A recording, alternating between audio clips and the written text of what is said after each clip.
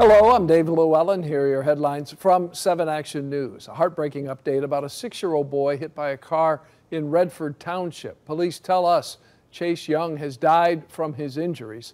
The crash happened the night of August 10th near Vassar and Brady. Police are still looking for the driver. Investigators say a blue 2012 Chevy Impala was ditched right after the crash. The White House is taking aim at monkeypox. The Biden administration is launching a pilot program to make vaccines and educational resources more accessible. We're told 1.8 million vaccines are expected to be distributed soon. The announcement comes as Michigan reports 108 cases of the virus. More than 30 of those cases are in the city of Detroit. The CDC says cases nationwide have surpassed 13,000.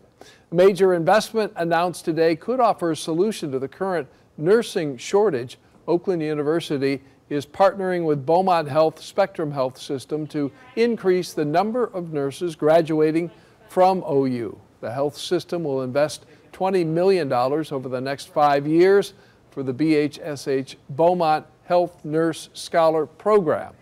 Those who receive student grants will be put on a path to work at the health system for at least 2 years after graduating. Here now is Chief Meteorologist Dave Rexroth with a check of your 7 First Alert forecast. A shower, isolated or a thunderstorm, rain itself out by about 9 o'clock or so this evening. It dries out overnight, and tomorrow is a dry day, 86. It's still 86 on Saturday, but after a dry morning, the rain chances do start to pick up after about 2 or 3 o'clock. Include a thunder possibility in there as well, especially after 4 or 5. It looks like Saturday evening and Sunday will be the wettest time of the weekend here.